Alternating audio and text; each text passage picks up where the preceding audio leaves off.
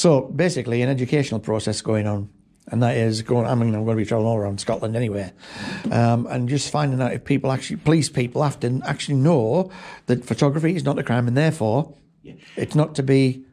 What we would do in circumstances like that, I can just do it with an officer with 29 years experience. I would take every situation and we look at it on everything. Now, if somebody's taking photographs of children in a playground, you would... Yeah.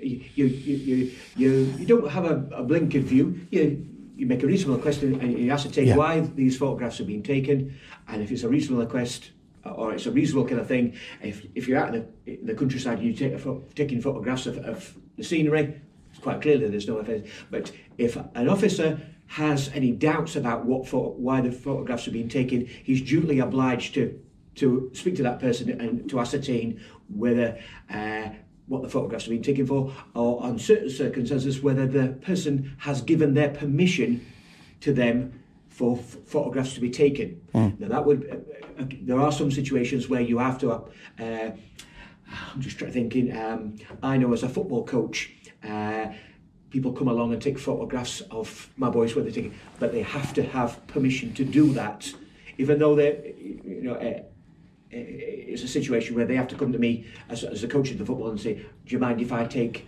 general photographs of the boys playing football today for a newspaper article or anything. So there are different situations where you have to get permission to do. Well, yeah, that's down to the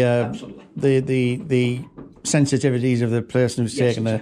But this is one of the things that's becoming an issue. I know I'm going to be going round, and I don't want to be told to stop because, for example, I came round there around the back and I took some video.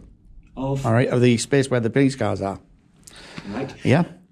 Again, when you're filming police cars, there will be a potential for a security aspect of that.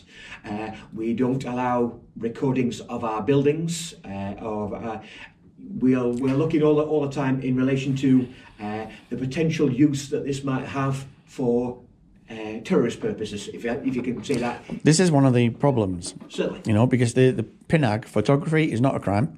Right? Anything you can see with your eyes in public is deemed fair game. Everything.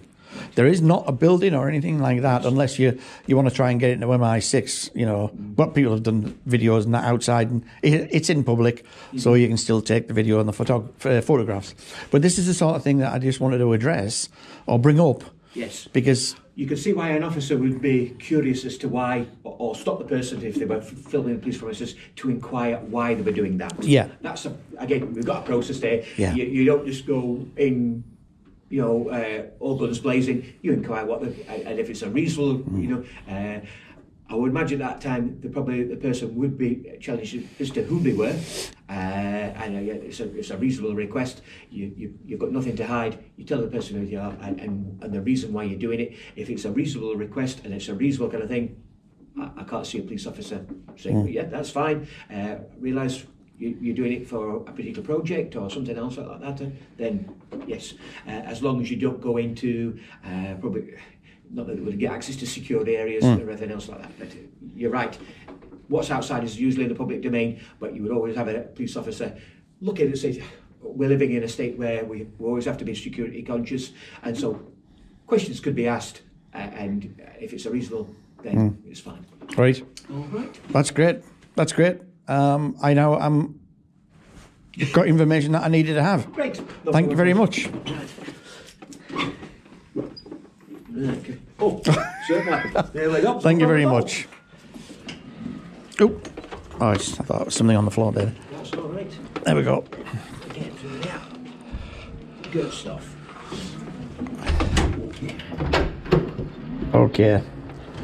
Thank you very much. That was a pleasure. No. Still as cold. Thanks a lot. Take care now. And you. Bye-bye now. Bye-bye.